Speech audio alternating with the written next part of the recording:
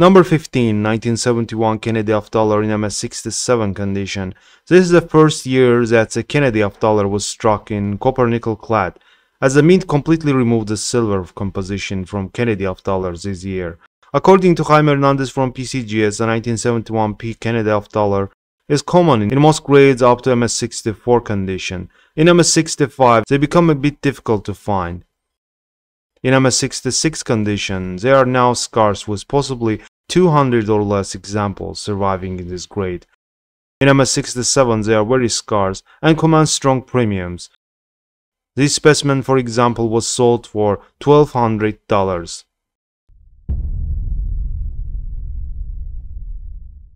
Number 14. The 2006 Lincoln cent in MS68 red condition is considered to be a high-grade coin. However, in terms of rarity and value, it depends on few factors such as specific variety, mint mark, and overall demand from collectors. The majority of Lincoln cents from 2006 were produced in large quantities, so in general they are not considered rare. However, if your coin has any specific distinguishing features like pristine preservation and strike level, particular mint mark, or known error, it could increase its desirability among collectors and potentially raise its value. This gem was sold for $3,319.88.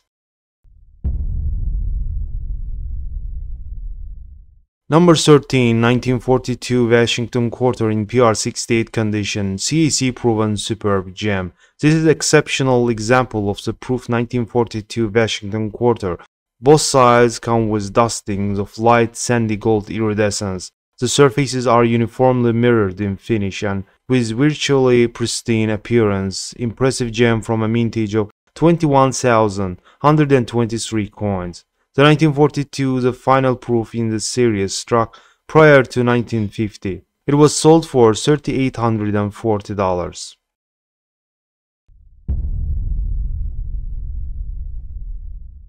Number 12, 1964 Lincoln cent in MS67 plus red condition. According to PCGS, the 1964D is common in circulated grades up to MS64. In MS66 conditions, they become scarce, with possibly under 1,000 available. In MS67, it's one of the tougher days from 1960s, especially from Denver Mint. Anything above that level is considered rarity and commands strong premiums.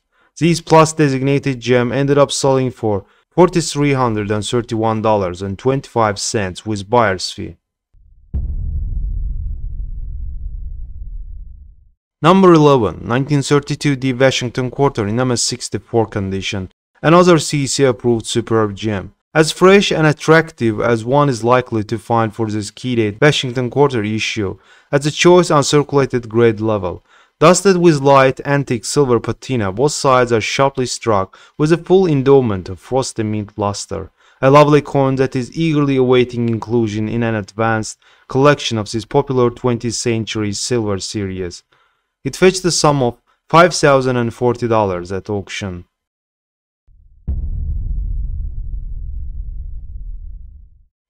Number 10, 1939 Jefferson nickel with double die reverse, otherwise called doubled Monticello variety, graded in mint state 66 full steps by PCGS, a superior example of this popular double die reverse variety that would do justice to an advanced Jefferson nickel set. Frosty surfaces present as brilliant most viewing angles, although direct lighting reveals subtle pastel shadings of gold, powder blue and pink. The prominent doubling to the word Monticello and denomination 5 cents confirms FS 801 attribution for this 1939 nickel. It ended up selling for $6,900.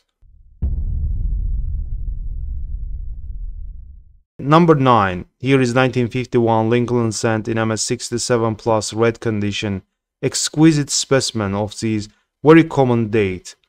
Also have a mintage of 284 million, a very few of them attain this MS67 grade with plus designation. Such pristine specimens command significant premiums. This one ended up selling for $956.25 with buyer's fee. Number 8, 1957 proof Washington quarter in PR69 deep cameo condition. Particularly heavy frosting is evident on Washington's portrait, although both sides possess enough field to devise contrast to support the coveted deep cameo designation from PCGS. At the threshold of numismatic perfection, this brilliant and beautiful Ultra Gem ranks high in condition census for this proof quarter issue. With a mintage of 1,247,952 pieces, it was sold for $11,400. Number 7. Here is 1925's Buffalo Nickel in MS65 condition. Intense satin to softly frosted mint frost blends with iridescent gold toning on both sides of this exceptional 1925's nickel. The striking detail is superior than usually seen for this challenging issue. Both sides are boldly to sharply rendered with just a touch of trivial softness in isolated areas. The level of preservation is just as impressive, the surface is offering a silky smooth appearance and strong eye appeal. It fetched a sum of $14,400.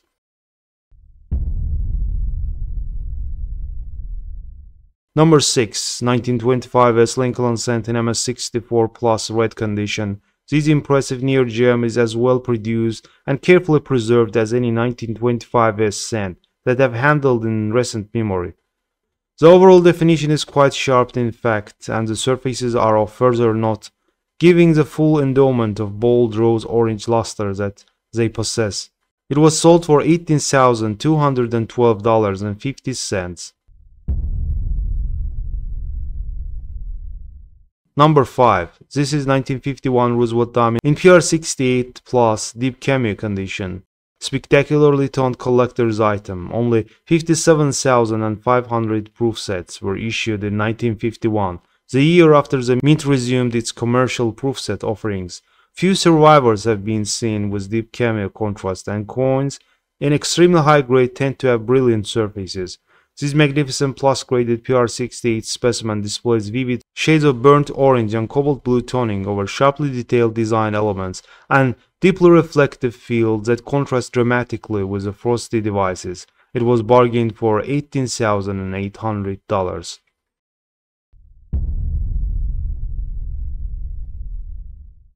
Number 4. 1961 Franklin half dollar in PR67 cameo condition and with double die reverse. A virtually perfect specimen of this popular double die reverse variety. The surfaces are platinum white and sport outstanding feel to device contrast of the kind rarely seen in examples of this Viva Stanton number. Both sides are without flaws beneath the glass. The 1961 double die reverse has a royal following not only for its scarcity but for the strong doubling on the reverse, most easily noticed in the Mota e Pluribus Unum. It is in fact the strongest known double die of Franklin series, and per Ric Tomasca is a king of 20th century proof half dollar error varieties. It was sold for $22,800. Number 3. 1924's Lincoln Cent in MS65 red condition. Although the 1924's Lincoln Cent claims a large mintage of 11.6 million pieces, few high-quality examples were saved by contemporary collectors, and the issue is one of the most challenging of the decade in a high grade. It is likely that the 1924S was not released into circulation until 1925, which might have caused the collectors to miss it when they updated their collections in 1924. The present coin is a delightful gem, with impeccably preserved original red surfaces and blazing mint luster on both sides. It was sold for $36,000.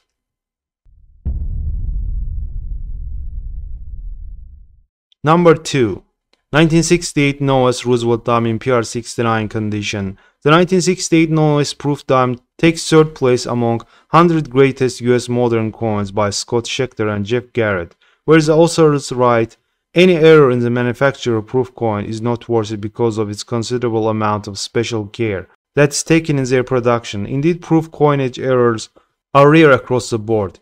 Interestingly, the 1968 was the first year that the proofs were struck at San Francisco Mint. A small number, perhaps 2 dozen pieces, were struck from the die that had not been appropriately punched. with the S mint mark. The present example displays a band of golden-orange color at the upper obverse, while the surfaces are otherwise brilliant. It was sold for $45,600. Number 1.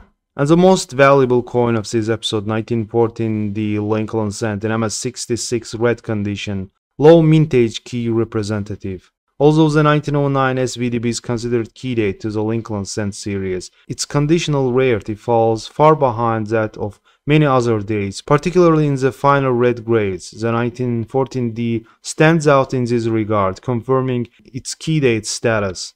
This delightful premium gem representative exhibits vibrant satiny luster in dusky copper orange hues. The design elements exhibit razor-sharp definitions throughout, and no mentionable surface flaws are evident. It was sold for $81,075 at auction.